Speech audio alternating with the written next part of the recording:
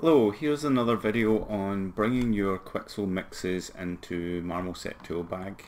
Now I've created a plane here, and how to create this plane is to go to Edit, Plugins, Generate Primitives, and you can create like a plane, right? If it's not in view, just click on it here and do Control F to bring it into view. Right, so I'm going to bring in the mix that I created in an earlier video. And I'm just going to look for my Quixel mixers folder,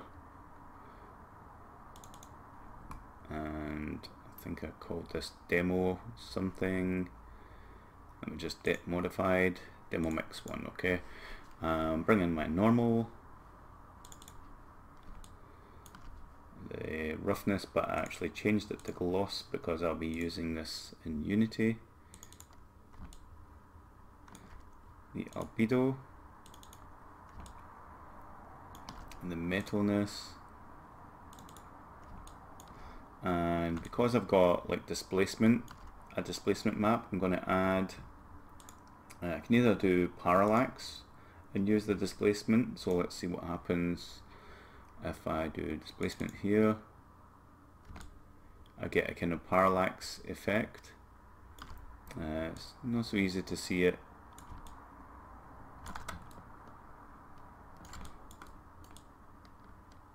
You'd have to be kind of top down to see it properly. So let's change this to displacement, and it'd be a height map. Let's get the displacement there, and suddenly you can see it's kind of trying to do it, but maybe put this back to normals for one, and also I need to change the way that the subdivision works. So I'll do P and triangles. And tessellation I'm going to put quite high, and bring the scale of this down so you can see it's starting to do the tessellation, but it's not perfect. Let's just change this to 0.5. 0.5 I think is a kind of standard, and then the scale would be the amount that it's pushing away. Tessellation I'll bring quite high. Let's change this to flat to see what the difference is.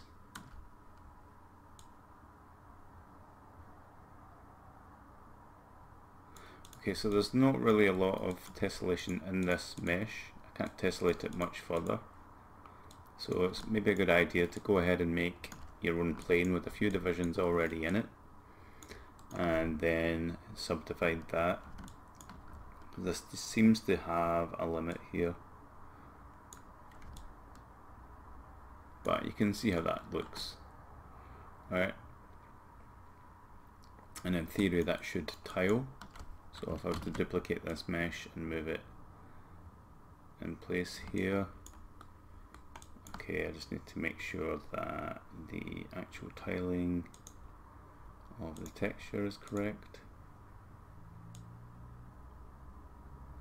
Change this to 2.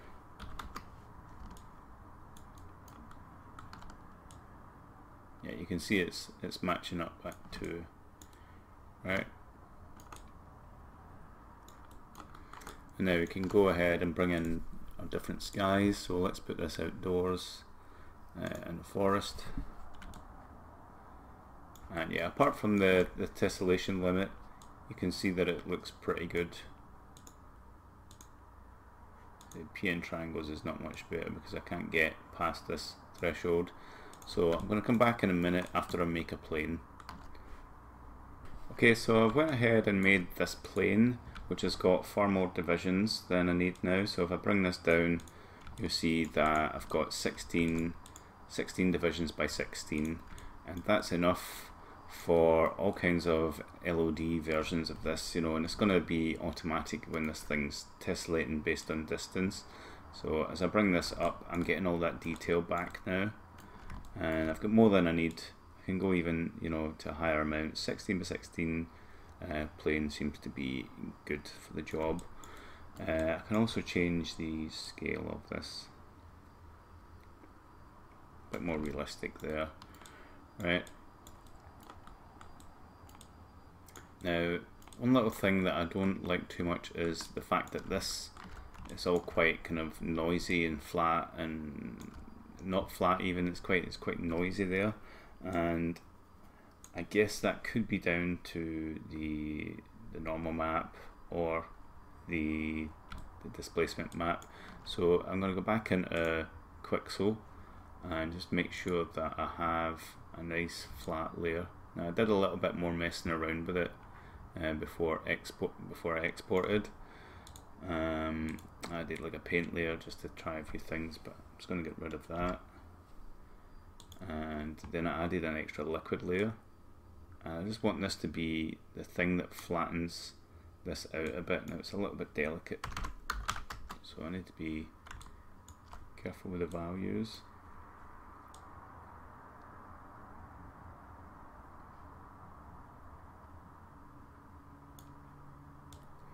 So 007. Let's just see what 0 does. Okay. See, as it starts to wrap around too many things, it's just looking like ice. I just want to get it low enough. Threshold minus 0.01. 0.08. Okay, maybe 0.6. Let's go 0.5. Right, and it's just helped flatten things out a bit. Maybe the radius or something is too high. I want it to be quite an easy fall off.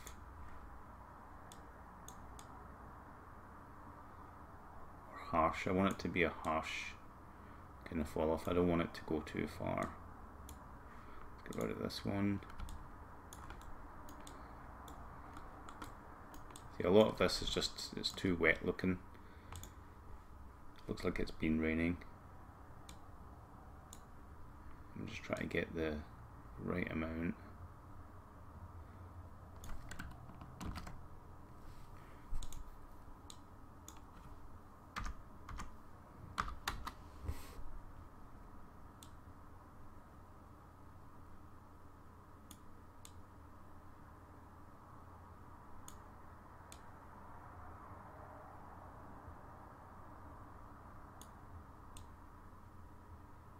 There we go.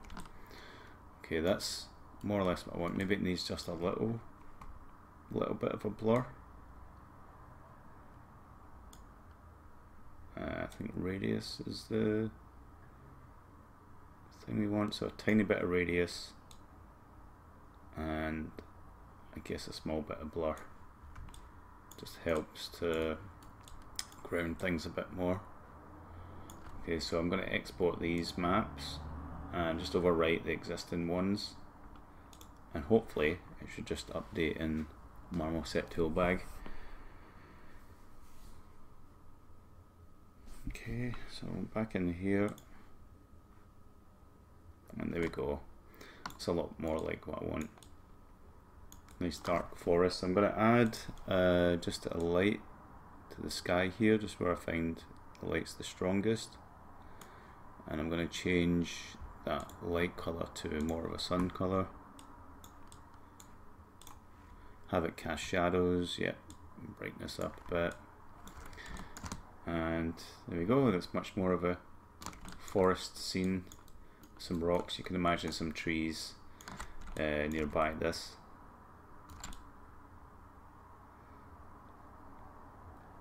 You can bring in any creatures and characters. I've got an ogre character that might fit this scene quite well, so I'm going to go ahead and import that. That is kept.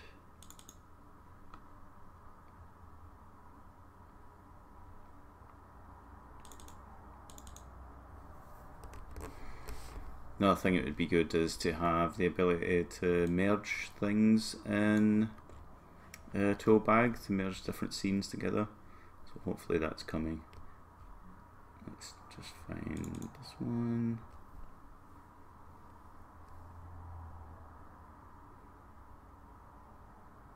Right, actually. He's pretty huge. I can either scale this up, which I will. It's probably easier to scale the plane up. Let's go 5, 5, 5.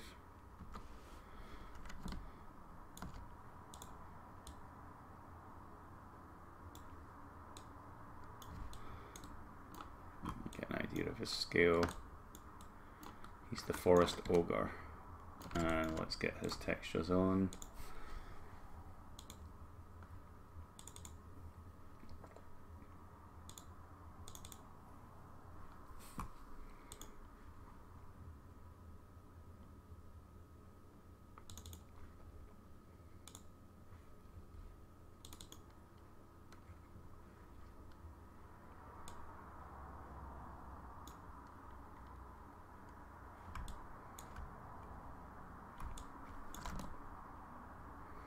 It could do with being a bit more glossy.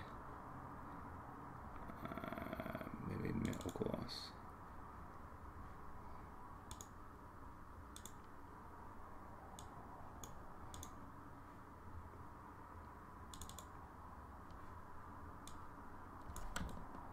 Just added his albedo in as his gloss map, and then I can control the value of that. Let's change it to roughness.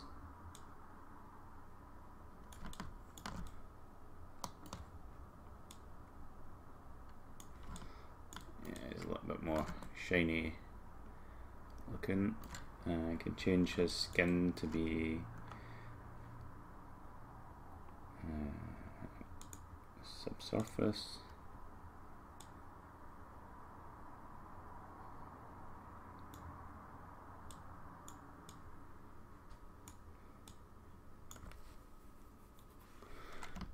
Okay.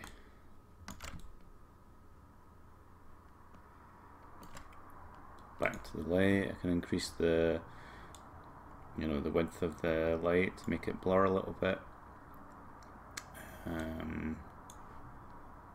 Not sure there's a shadow strength. No, maybe I'm thinking of something else. Sky, chill out brightness. There we go.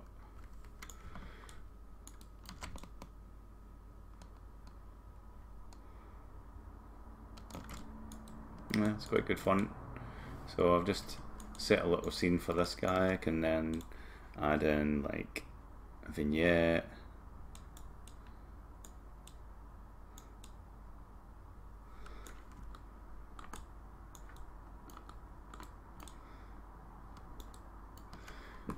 Let's bring the sky image in. So we change this to actually a blurred sky. I'm pretty sure we can add fog as well. So I'm going to add fog.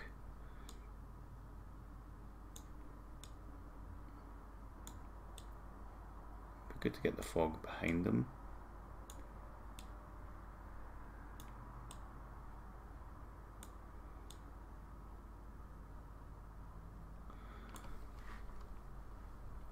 Let's add a little bit of sharpness. That'll bring them out a bit, and maybe some contrast.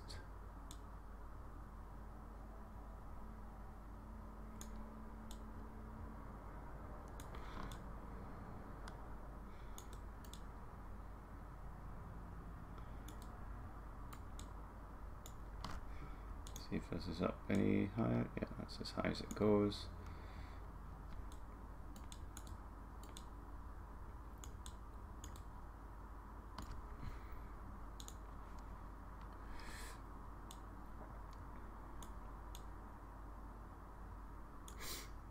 Let's just add another light, like a rim light or something. This will be use an Omni.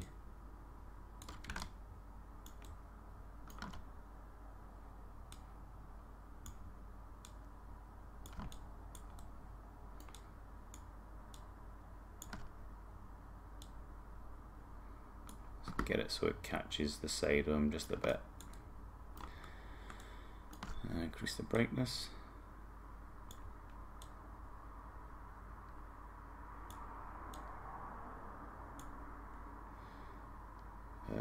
Good if it didn't affect the fog so much. Yeah, just decrease the lights. There we go. Change the color of this light.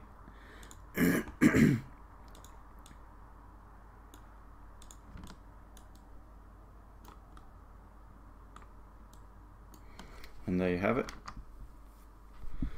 So that's how to bring your displacement maps from Quixel into Toolbag, and then render them off with your character work.